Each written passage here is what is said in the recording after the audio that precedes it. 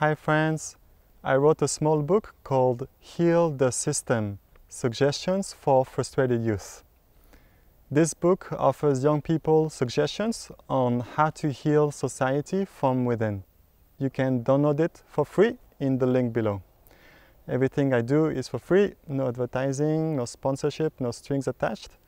The reason why I'm doing this is because 18 years ago I had a mental health crisis, and I promised myself that if I found a way out, I would share it with others. So 18 years later, here's my YouTube channel, Mental Health Revolution, and my book, Heal the System. I'd like to read an excerpt from the book which will shine light on its title. As a teenager, many of my friends joined angry riots and fought rival groups and police officers. F the system, they yelled. But violence only seemed to make the system stronger by amplifying the need for repression.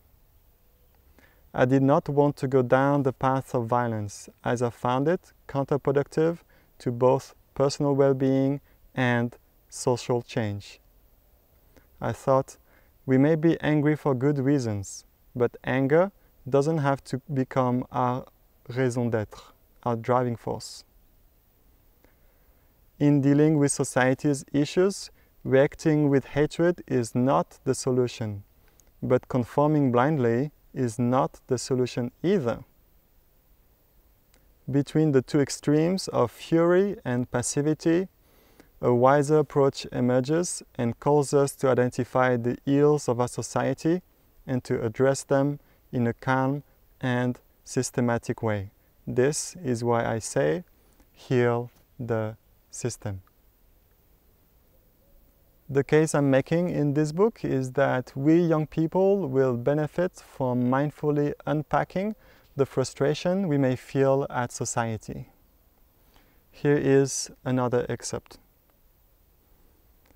I believe we young people are endowed with an extra dose of frustration for a good reason, to bring humanity forward. Our future depends very much on our relationship to frustration. Not neglecting it and not letting it run amok, we can mindfully unpack our frustration and hear its message.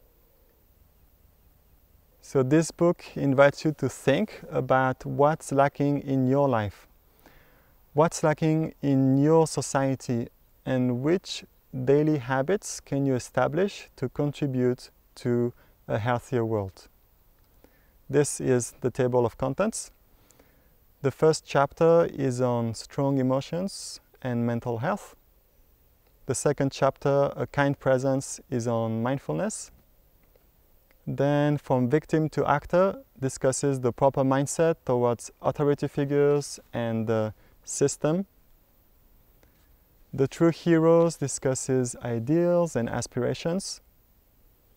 Finding Our Place assists you in answering the question, what should I do with my life? The Information Age is about the media and electronics. Relationships, about family, romantic relations, friendships, and communication. The Animals is about animal welfare and making progress towards a vegan lifestyle. The Earth is about the climate crisis and what we can do about it. Health is on physical health and lifestyle medicine. Money is about materialism and the economic system.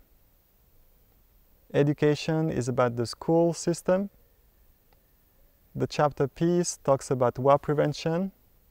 And the last chapter, Community, is an encouragement to build healthy communities. I started writing this book after a mindfulness retreat for young people in the United States. During the retreat, we had circle sharings, which are times for everyone to sit together in a circle and listen mindfully to each other.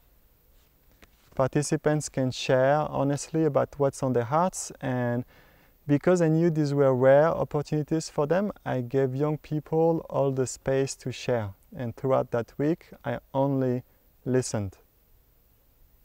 But after the retreat, there were many things I wanted to share with them, so I began writing this book the way we write a letter to a friend.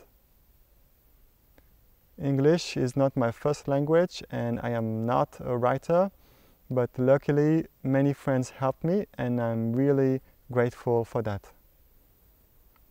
I know this book is not perfect. Sometimes reading it, I feel I am not even following my own advice as well as I should, which is embarrassing.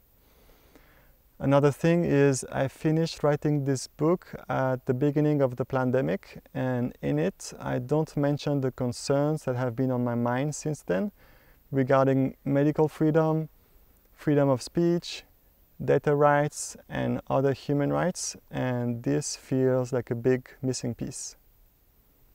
But overall, writing this book has helped me learn about writing, practice perseverance, and nourish friendships. This put me on a growing curve. I know that learning how to write well, just like learning how to make good videos, will take me time, but I trust I'll get better if I just keep at it.